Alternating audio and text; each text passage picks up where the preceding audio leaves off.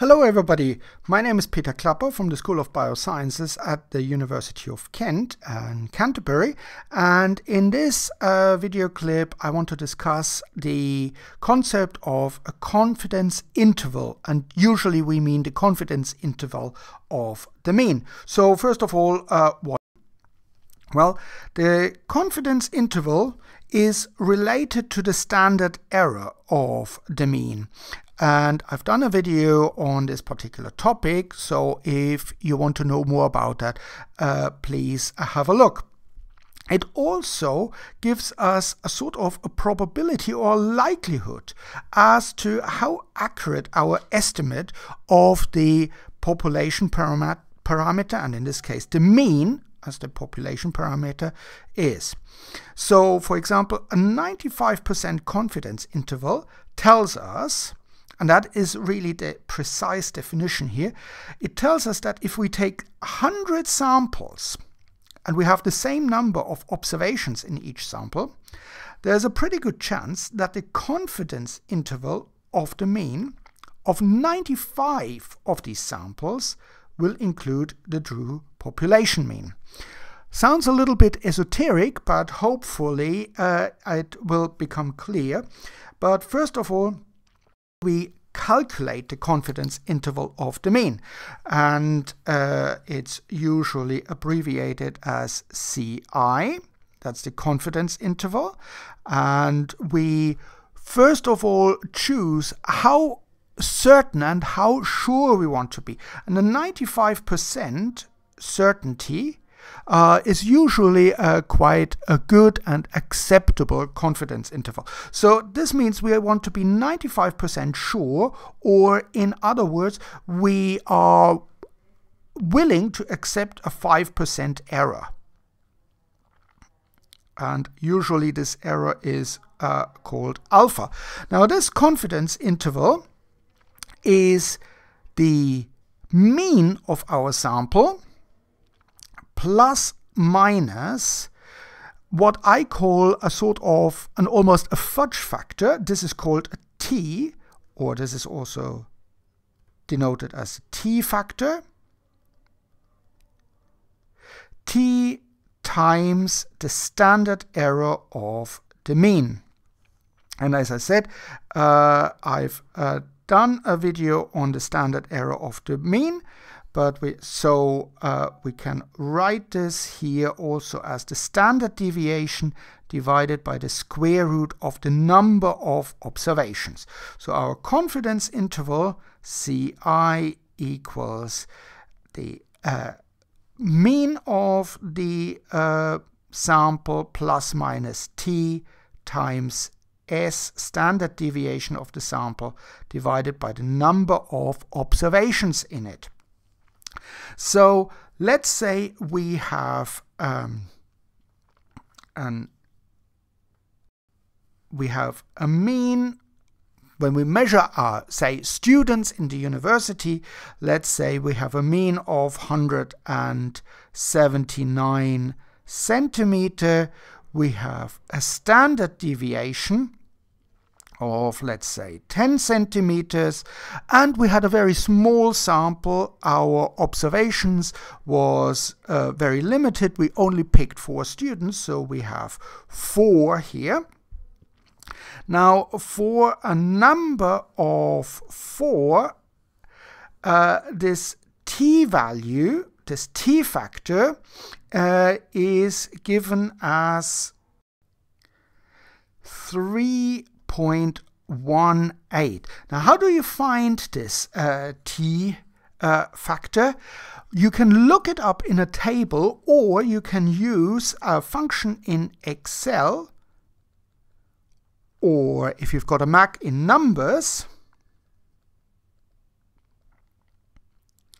So what you type in this case is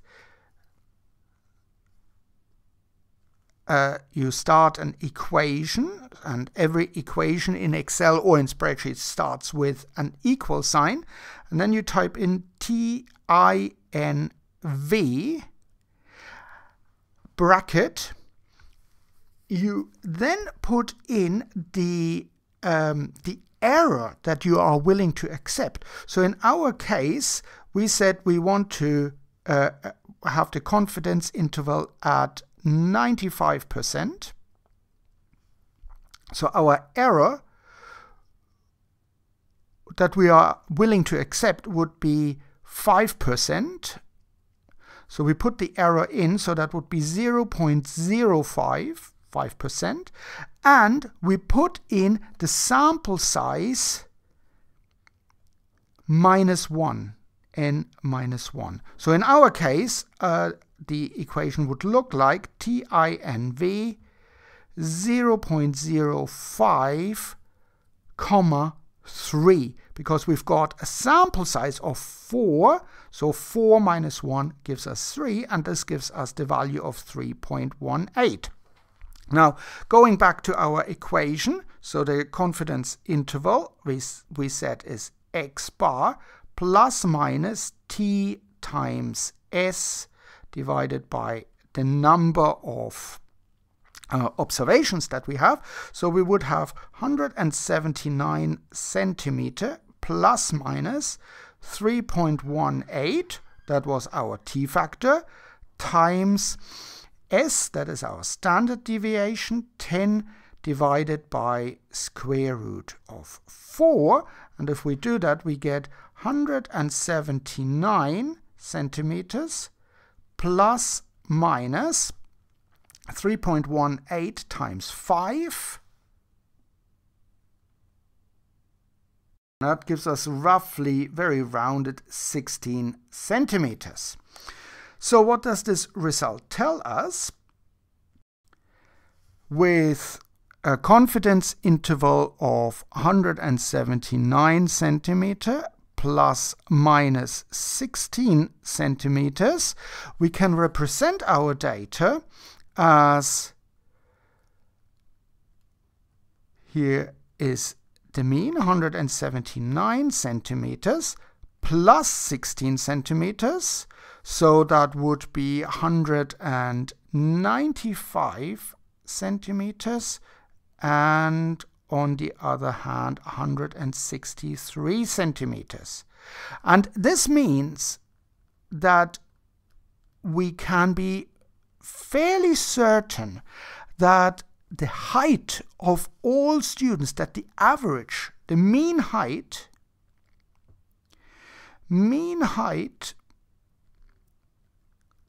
of students in the University of Kent, for example, will be between 163 centimeters and 195 centimeters.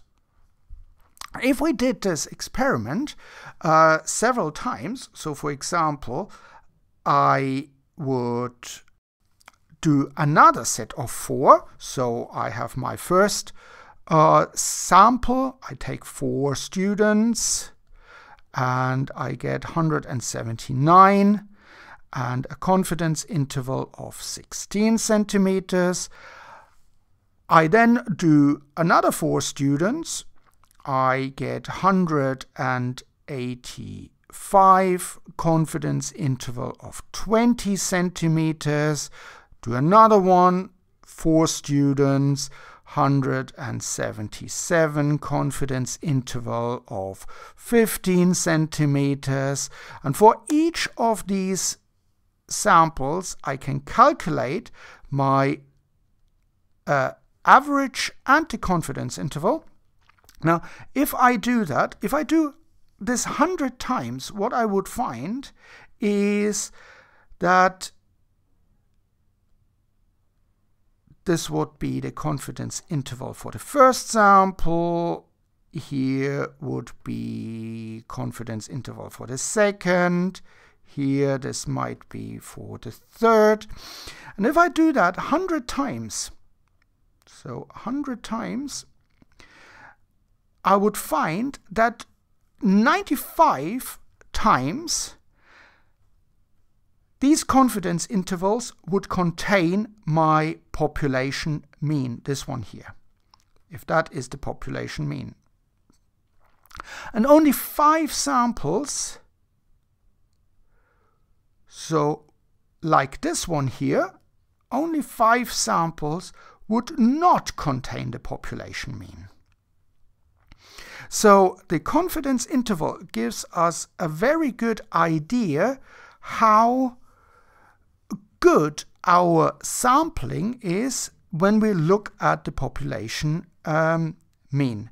And what I want you to take home from this video is this equation to calculate the interval.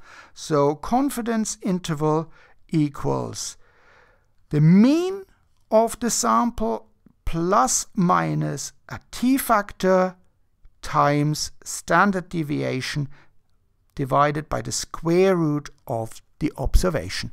I hope this makes sense, and thank you very much for watching.